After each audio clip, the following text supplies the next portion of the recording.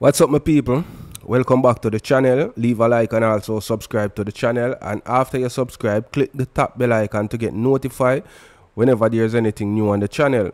So we're gonna kick it off, my people, with a sister and brother we get killed in a Westmoreland. Seeing, so their mother have some things to say, and I'm gonna share with you. Seeing, mom identifies Westmoreland siblings in viral video of bodies dumped in shallow grave. Two Westmoreland siblings reportedly killed over scamming money have been identified by their mother after their lifeless bodies surfaced in a video that went viral late last week. Kenisha Moody, 22, and her brother Kerrick Moody, both of Top Lincoln in Grange Hill, Westmoreland, were reported missing shortly after they were last seen at a fast food establishment in the parish, where they went to leave a package of $10,000 for their mother last Friday. Stephanie Edwards, who was in Grange Hill up to last Friday, confirmed in a telephone interview that the people seen in the video being buried in a shallow dirt grave beside each other are her children. According to her, she has not seen her children since a week ago, which is not the usual practice for them.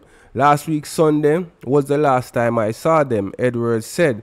In fact, this past Friday was the last time she heard from her son, who called to say she was to collect some money in Grange Hill. She noted that when she did not hear back from them sometime after 11 a.m. to let her know they had got back home to St. Elizabeth, she reached out to them without success. I called them and got no answer. It is 4 phones they have, and I have been calling the phones, but no answer until now, Edwards said from her St. Elizabeth home.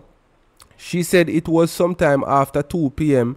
on Saturday that she was alerted to a video bearing the lifeless image of her children's bodies where they were being buried in a shallow dirt grave.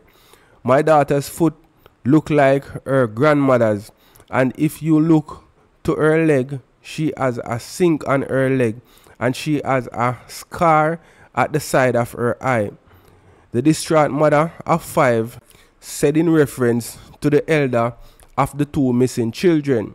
She lamented that she raised her children the best way she could until they were old enough to be on their own. Now that they have become adults, they have taken their own path.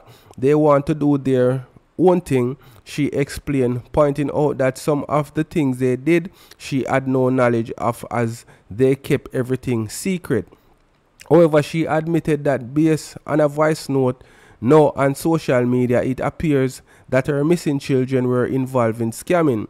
Yes, the voice note says it is because they bingo a food and go around the bars, so that is the problem, Edwards theorized as the motive behind their abduction and apparent murder.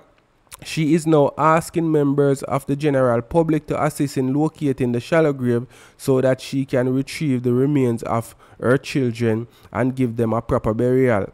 I am here pondering and wondering to see if I could get the 2 little pieces of bodies to bury. I have no idea where they bury them, she said. She said while her daughter had entangled herself in illegal activities, her son, although living with his sister both in Westmoreland and St. Elizabeth, was not involved in illegal activities. I can't feel good. They are my belly pain. My body is numb.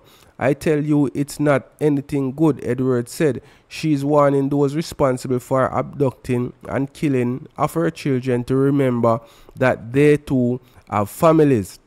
God is in the midst of everything, and their day is going to come because God is not asleep, she said. On December 8th, the Black River Police in St. Elizabeth reported the 2 Moody children missing. Kerrick is of dark complexion, slim built, about 163 centimeters, so that's 5 feet 4 inches tall, while Kenisha is of brown complexion, slim built, and about 135 centimeters, so that's 4 feet 5 inches tall. Reports are that about 7:15 a.m., Kerrick and Kenisha were last seen leaving the cook shop in Grange Hill in the parish. On Sunday, Deputy Superintendent Adrian Hamilton, acting commander of the Westmoreland Police Division, said the police had not yet been able to make any determination as to the location of the siblings. Yesterday, he said there was information suggesting that they were last seen in Westmoreland, but that there was nothing to actually confirm that at this time. We can't make any links yet because we have not had the evidence to make any such link, Hamilton said last night. No bodies were discovered, no location identified, and these persons have not returned home, he said. So, people, you hear it there. They mix up in a scamming.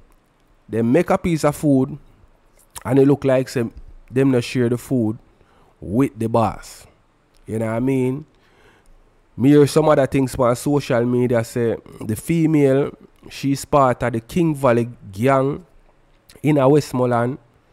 She get charged for ammunition already. And she get charged for something else. You know what I mean? So, to the police, she's allegedly a known criminal element, and as she broke out her brother, you see me, him go live with her, so him get caught up in the lifestyle. The mother said the brother not involved in them thing there, but you can't tell what your person do when you are not around them. You see me? So leave your comments in the comment section. So these 4 man, my people, they are listed as wanted. So I'm going to share this with you now. The detectives assigned to the St. Andrew Central Division have listed 4 men as wanted for crimes committed across the parish. The police say Russian Douglas, otherwise called Rush, of Garden Hill District in St. Andrew, Ashwayne Mackenzie, otherwise called Menks, a 27-year-old, of Anderson Road, Kingston 5, and Calvin Simon, otherwise called CJ, a 19-year-old of Garden Hill District in St. Andrew, are wanted for murder. Meanwhile, Nicholas Williams, otherwise called Pooh Bear, a 20-year-old of University Crescent Kingston 6, is wanted for shooting with intent.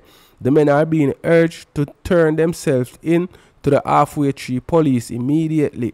Members of the public are also being reminded that it is a criminal offense to harbor a fugitive.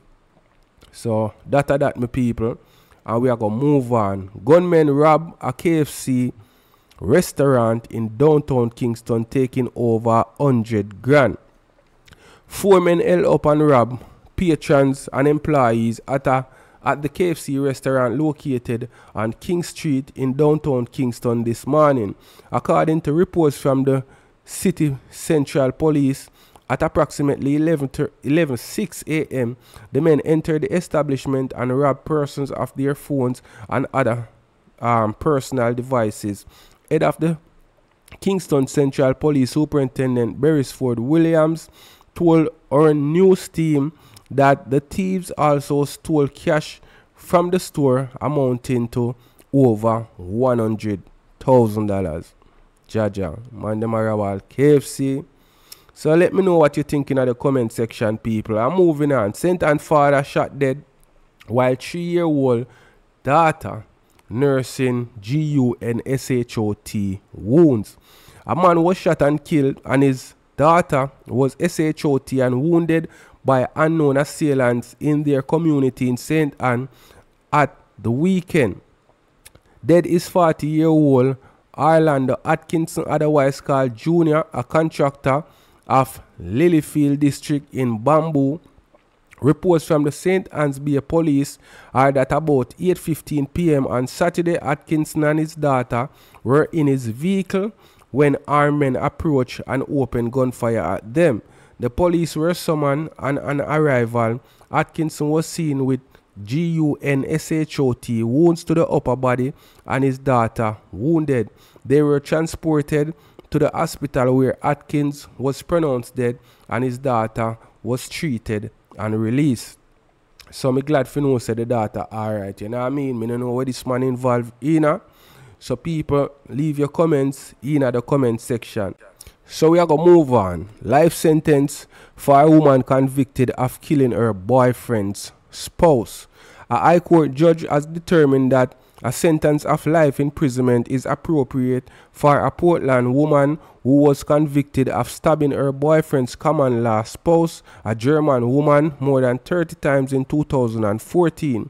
According to the judge, such a life sentence was deserving as the 41-year-old convicted woman, who was a livestock farmer, walked several miles in darkness and invaded the German national's premises for the sole purpose of murdering her with a knife she, the convict, had in her possession. The convict, Shireen Campbell, was ordered to serve 20 years and 5 months in prison before being eligible for parole consideration. She was found guilty of the murder of 49-year-old Youth Soy Tibier by a 7-member jury, which returned a unanimous verdict at the end of a 12-day trial in the Portland Circuit Court in July of this year. The Office of Director of Public Prosecutions, in a statement at the time, said Campbell inflicted over 40 stab wounds to the victim. But at the sentencing hearing on Friday, presiding Judge Justice Von Simmet said Campbell gave the German woman more than 30 stabs.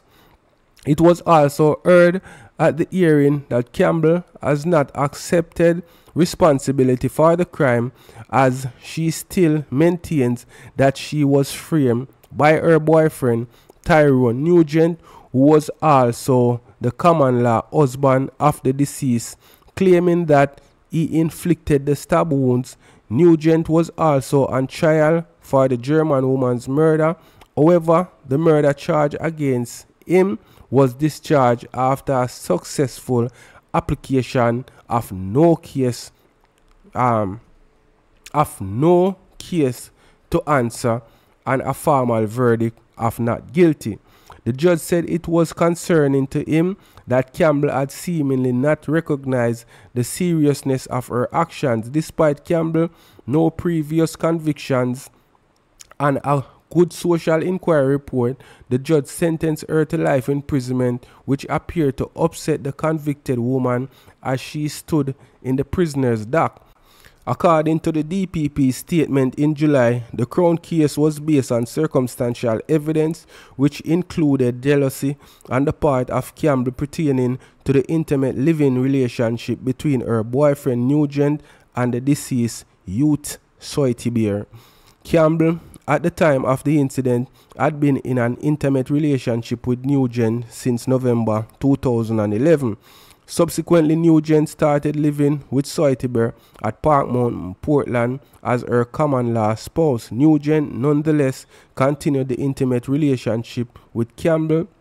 On occasions between 2011 and 2012, Campbell would spend the night at Soitibier home in Park Mount at the invitation of Nugent when the German woman was away from the house. So the article are very long, people, so I'm going to explain the rest side. See, so one night the woman that are the keep woman, see, the woman we dead, she come from Germany, come take away the woman we kill her man. The man did at 29 at the time. So me I say she did almost 46, 49 in that region, the remember, and the woman we kill her at 41. See? So she take away the woman man. So it look like say a couple times, well, the woman where the man used to there with first go up at the yard, go cuss with the white woman or whatever. So the night when she go kill her, she go up at the yard, dog them a bark or something. See? So the white woman come out and I tell her herself to leave, because the last time she forward up there, it never good. You know what I mean? Things go bad. So by the time she fear talk to her, she rush her and give her a couple stab well. And take a taxi, go one place named St. Margaret Bay, go link a man where our friend, I don't know if them did a sleep together or what. She spend the night there. When the man you know come home, him find the white woman covered in her blood, stab up and something. Seeing him call the police them forward and them go hold her upon the woman who do the stabbing at St. Margaret's Bay. And when the forensic check, them find her blood upon the woman clothes. Seeing them lock her up and everything.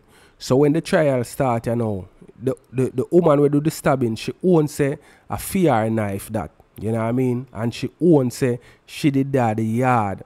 And the woman tell her if leave the yard. So when the trial start, you know, she say the man stab up the woman and a frame she. So in the article, remember me mention them hold on upon the man did get locked up and everything, but them final no case and them send him home. You see it? So leave your comments, let me know what you guys think in the comment section, yeah? And like and subscribe.